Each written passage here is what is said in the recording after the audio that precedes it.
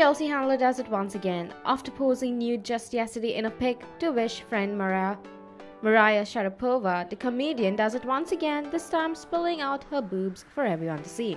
She shared another image of herself baring her breasts while standing in a large bush.